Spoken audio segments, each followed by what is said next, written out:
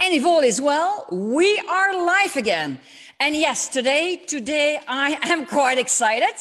It's a new project. It's a new thing I wanted to do, absolutely. And today is my first interview and this will be going on for the next upcoming weeks. And today I am really excited. Yes, I'm so excited I can't even find my words anymore to say a normal sentence. But before I introduce my first guest, can I ask those who are already present, please send me a little message so I know that you can hear me well on the Facebook page, because that's always important, of course. And I also know that many of you will see this in the replay, because at this time, it's now 12 p.m. over here in Spain. That means everybody in America is still sleeping. And some in Australia, and certainly those in Europe, are still working. So I know that right live, we won't have so many people, but that doesn't matter because this is being recorded and you can also see the replay on Facebook. So that's the most important thing. Okay, let me see. Oh, I have Julie from Australia. She can hear me. We have Jessica from the UK and Christine from France. And everybody says they can hear me well. So that's good. So I will not keep you longer in suspense. And I am going to bring in my guest. Hold on. Let's click that little link and he will be showing up soon on this page.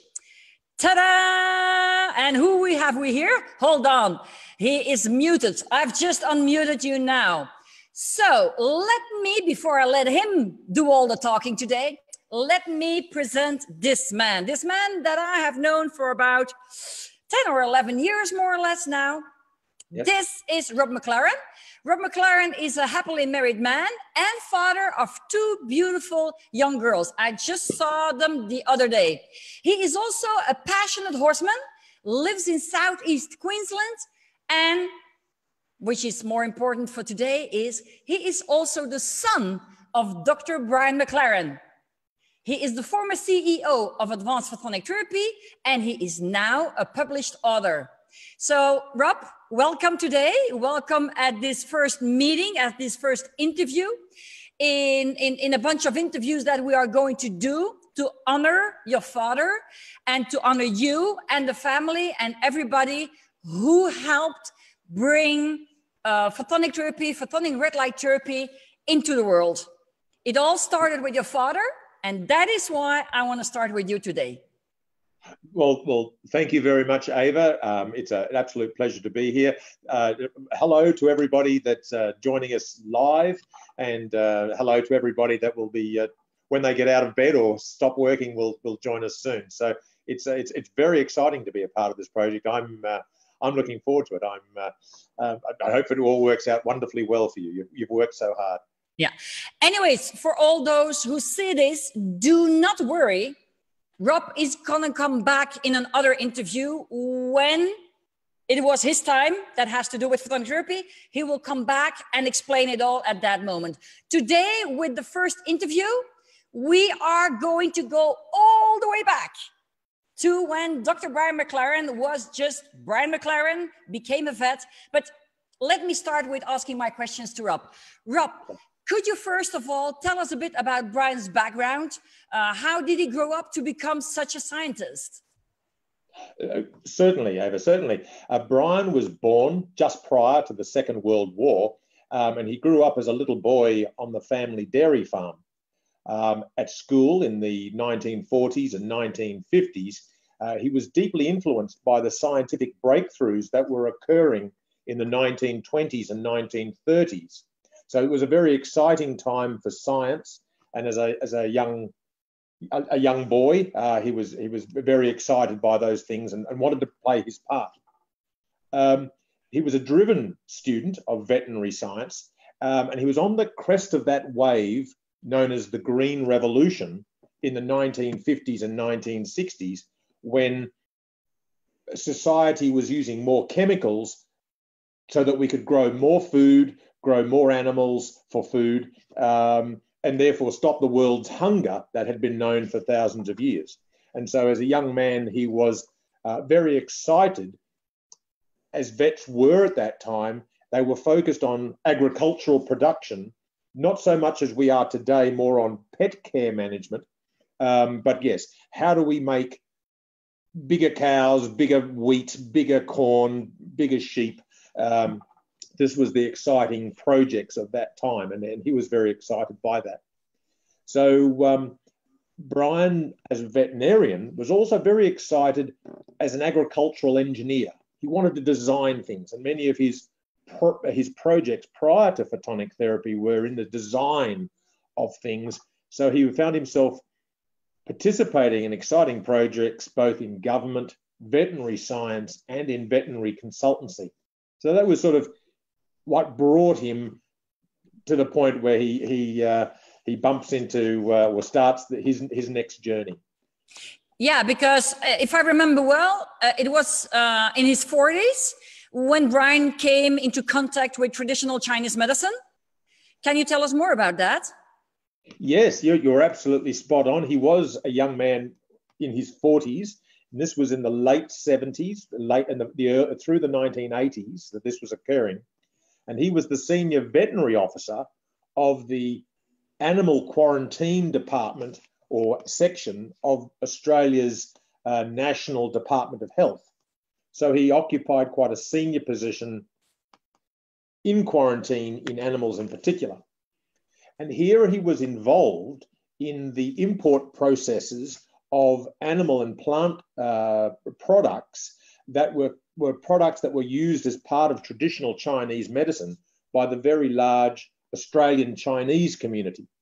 So, and at that time, especially a veterinarian in his 40s, Brian held the view, he had a very low opinion of traditional Chinese medicine at that time, and he felt as he was dealing with the import of this animal products that profit was being created from ignorance and that animal species were being harvested for greed. So he was very anti-traditional Chinese medicine, and that led him to his next exciting step. So in the end, as it all changed, what drove him to study acupuncture then?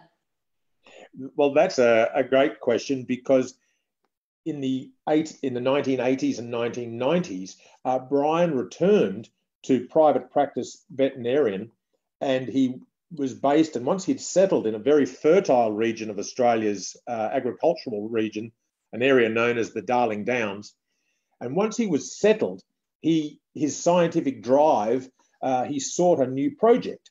And the one that he determined was he was going to disprove acupuncture as a part of traditional Chinese medicine. He was quite excited by this project. He was going to disprove acupuncture. And he felt this was going to be easy because he knew that animals have no placebo effect. And so he had a plan. And he was going to study acupuncture through the International Veterinary Acupuncture Society. He was going to excel at his studies. He always wanted to excel. He was going to learn Mandarin so that he could speak to people. He was going to become, he said, I'm going to become the president of the International Veterinary Acupuncture Society, and then expose the charlatan, hocus pocus, witch doctor, fraud, acupuncture. He was going to be the Wizard of Oz, and he was going to show everybody what was behind the curtain. And so he set out on this journey, and over a 3 to 4 year period, he studies, he becomes fluent in Mandarin, he achieves his International Veterinary Acupuncture Society qualifications, and he applies the knowledge on his animal patients. And they heal. The animals heal. So what was Brian's reaction then when he saw that acupuncture in the end was working on animals? Yes, he was dumbstruck. He how can this be? How can they be healing? He was he was overawed at the results and amazed at the results, but his scientific foundations, his scientific values were immediately excited. This is, as a scientist, I'm ready to be wrong. This is working. I can see my own observations. How can this be? So he started to search for Western mechanisms or Western insights into their views, any views on acupuncture. And so we need, and he found at that time, this is the early 1990s, that information about China at all, let alone acupuncture, was very, very scarce. The Western nations had really stopped thinking about China with the First World War. After the First World War, China had descended into a civil war. Then the Japanese invaded China. And so there was huge turmoil in this country for such a long time. At the end of the Second World War, China became a communist nation. And thus it became the West in the 1950s, the Western enemy. And China had only opened up to Western governments in the early 1970s. In Australia, our Prime Minister had gone there. We may remember Richard Nixon had gone to visit Mao Zedong. And so in the 1990s, when Brian was doing his research about what views were there, it was very scarce. And I'll give an example. As he studied, he found that the Chinese masters emphasized the ting points. As we know, the ting points are the points on the fingers and toes. And the Chinese masters, the Mandarin word is jing, and it means the well. This is the source of the meridian, and off it would flow from the well. And the Americans had put the word ting because it was easier to say than jing, and we now in the West have ting points, not a jing points. So this was an example of how did Brian find this knowledge, etc. And this example around ting points, for example, he was working with large animals, horses and cattle, and if they were not well, he's down there underneath a cow crush being kicked by stallions and bulls. And so he was fascinated. Was it possible to be more effective or as effective without a needle? Okay. So that's the reason then that Brian decided I have to find something else than needles. Okay. Yes. And that's then also the motivation for him to not leave traditional Chinese medicine behind, but to find a new tool, like in the red light therapy, I suppose. Very much so, Eva, very much so. He's driven by, so he's searching now for sources about it. And if something else happened at that time, it's quite funny to look back now at this sort of history. And for many of us, it was actually happening in our time. In 1991, when Brian was studying this, the Soviet Union collapsed. And in all of the organizations like the KGB and the government and the Department of Agriculture and the Ministry of Defense, all this information flooded out into the West as the Soviet Union became Russia.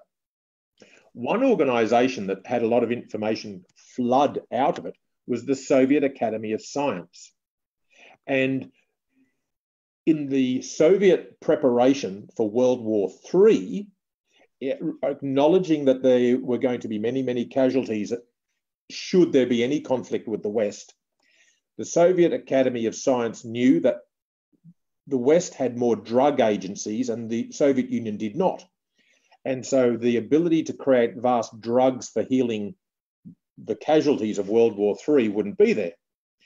The Russians are that curious blend of European people and Asiatic people. And so there was a general acceptance of acupuncture in Russia in the 70s and 80s.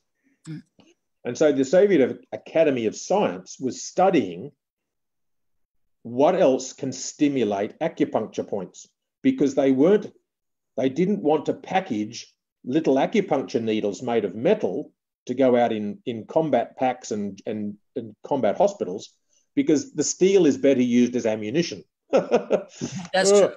Indeed. So the Soviet Academy of Science started to work with a very new, exciting technology called laser, and they found that it wasn't working, that laser wasn't working.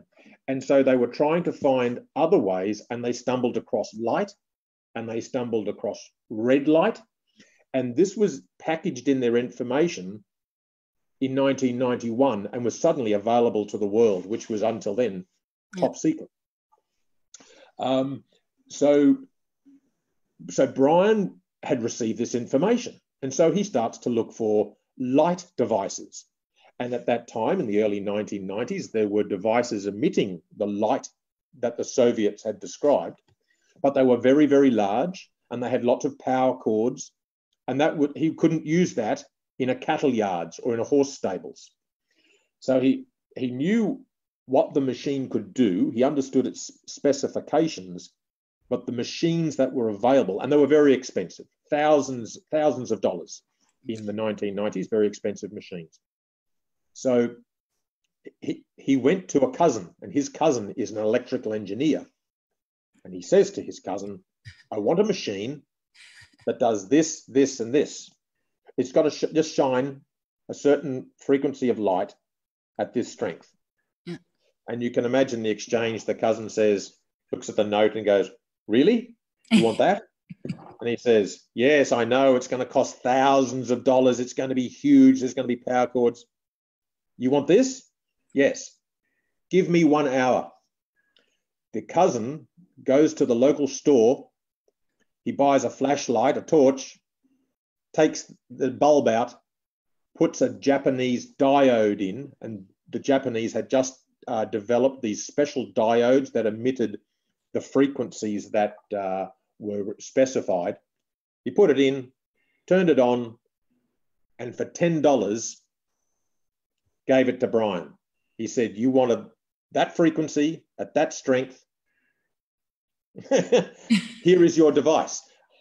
So Brian was amazed at the simplicity. And of course, he raced out and he used it on his animal patients. And again, it worked. And that's then it drove him further, that this little red light in his pocket he could get around the inside of the inside legs of stallions and bulls and onto their ting points, onto their loins and onto their spine, much safer than before. Yeah. He's a man in his 50s. He doesn't want to get kicked anymore. So, so there's that transition to red light. Yeah. The only problem, of course, with that system, because I remember somewhere I have the pictures from those very first ones. The problem, of course, with those was that it was very fragile and with plastic and everything. So one kick of the horse or one step, everything would have been broken. That's why this is the first one that I saw or that I also had, and where you have stainless steel, and then you changed from the diodes to medical chips, and that of course made it all more expensive, but a lot safer to use, and it couldn't be broken. Now, you were still very young at that moment, and you saw your father work at developing those red lights and make them stronger and better and easier to use. What were you thinking at that time of your father? Did you believe in his dreams, or were you thinking, oh, Dad, what are you doing now? It's a great question. The key that I observed, and I was at that time in the Australian Army, and I was traveling around the country between postings, and I would pass through my parents' home and stay for Christmas and those good things. And I was a passionate horseman, and my father was sharing this knowledge on how these very simple things I could do with my curry comb to enhance the performance of my horses. Well, one of the interesting pieces that he expressed to me that I immediately understood as the son of a veterinarian, of a person who'd grown up in a veterinarian's family, was that the farming families themselves started to ask Brian, what are you doing? What are you doing with the light? And Brian would explain. And he would explain very well what he was doing. And the farmers then said, well, I've got injuries and my wife has concerns and my family has concerns. And Brian would go, well, there on a horse must be about there on you. So he would then start to treat the farmers and their families. And the farmers are ringing in the morning saying, I've never had such good sleep. My wife is feeling much better. And I was very aware of the professional jealousy that exists between veterinarians and medical doctors. Veterinarians feel that they have, by studying more organisms and more different birds and animals' bodies, that they've had a harder course of study. I've not studied veterinary science or medical science, so I can't wade into that argument. But vets feel that they've done more. Vets don't have insurance for their patients. And when a veterinarian asks their patient, how are you today? All they get is moo.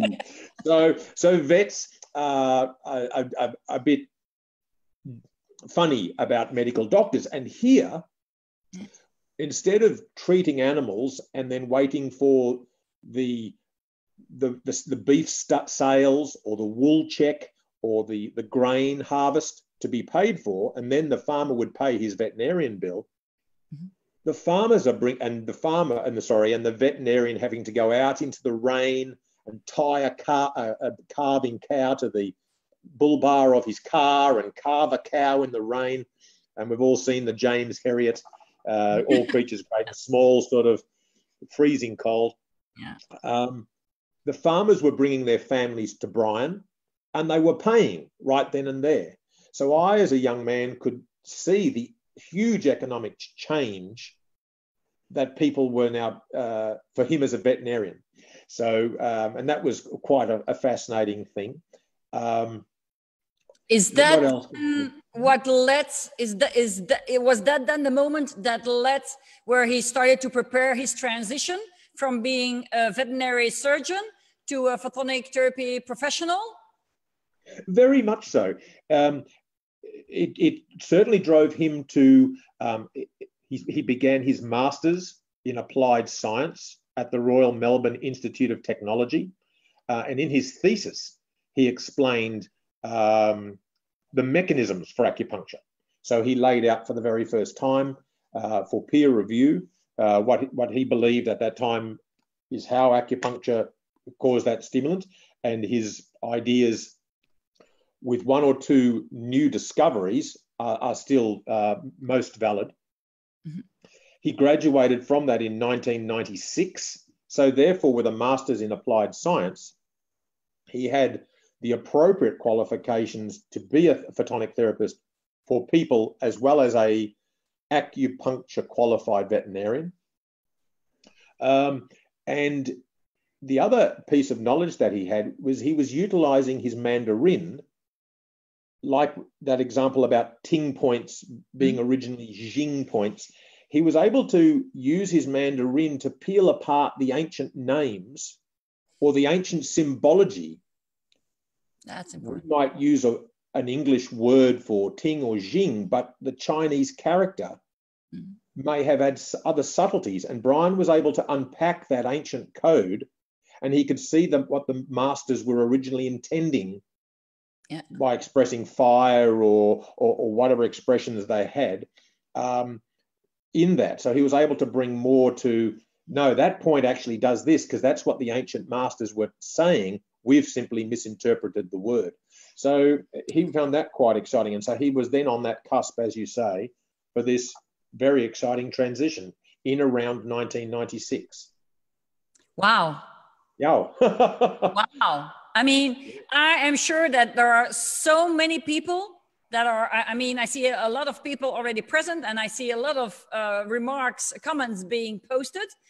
But I mean, I am sure that many of these people are going to say, I didn't know that. I've never heard of that. Wow. This is really, Rob, this is what touches my heart. This is what I want to obtain, is that people get to know what's behind red light therapy, photonic red light therapy. And, Yes. and for those who still don't remember the difference, red light therapy is the use of a specific red light in this case. But in photonic therapy, we combine red light therapy and the stimulation of acupuncture points. Yes. So photonic therapy is not just red light therapy. We are a lot more. But it all began with Brian McLaren and him bringing the two sciences that already existed of acupuncture and red light together and making those tools that all of you and we can take care of ourselves and our animals. And this is what I love to hear. What was behind there? How did it all started? And this is what we need to know so we can share that information with others. Hold on, because you've just disappeared from my screen. Okay, you're back. But for all those present, this is only our first interview, because this series about Dr. Brian McLaren and photonic therapy and so on, we are going to have several interviews, and each of them have a specific time frame or a specific function that Brian would have done. So for today, we are just going to keep it till here. What was before photonic therapy? And in the next meeting, we will start with the McLaren photonic therapy and so on. But let me go for a minute and look at those comments. And sadly enough, he won't let me see them all. Hold on, let me have a look if I can change that, because I saw some comments also from people that you know personally, Rob. Hold on. Yes. Yeah, I saw that Cleo made some comments. But okay, let's try and see this. No, for one or the other reasons, we have 40 comments, but Facebook is only sharing us the last 4. Hold on. Cleo says, Samira sends lots and lots of love as you and your precious father, Brian, saved her life. We are always grateful. God rest his soul. I now own my own farm with 11 horses, goats, dogs, and cats. Please come visit, she says. Yes. I have Christine here saying, I feel immense gratitude to this gentleman and his determination, compassion, and skills. And the other 40, because they keep on coming, the comments, but Facebook is not showing them. That's not nice, Facebook. Next time, we will let the people get into the Zoom too, where they can put their comments and we see them in real time. Anyways, for all of you here present, thank you very much for having been here for the first interview. I also thank Rob very much with all my heart for wanting to participate in this. And you will see there are other people who knew Dr. Brian McLaren very well who will be participating in the upcoming interviews. So stay tuned. Rob, the last word is to you. Again, it's been very exciting to see a normal, everyday person like Brian McLaren, just like all of ourselves, find his passion and all alone in a sort of a non-corporate way, suddenly bring so much goodness to so many people and so many animals. It's quite humbling to think what he was capable of, and I suppose what we're all capable of. And you, Ava, are an example of that, your own determination to do these things. And I think all of the people who have chosen to join us tonight on Facebook, we should take heart from that to say, if Ava and Brian can do these things, what can we do? So I think that would be my words of his inspiration to us all. Yeah. Well, Rob, thank you. Thank you. Keep following us for the next interviews. Bye-bye.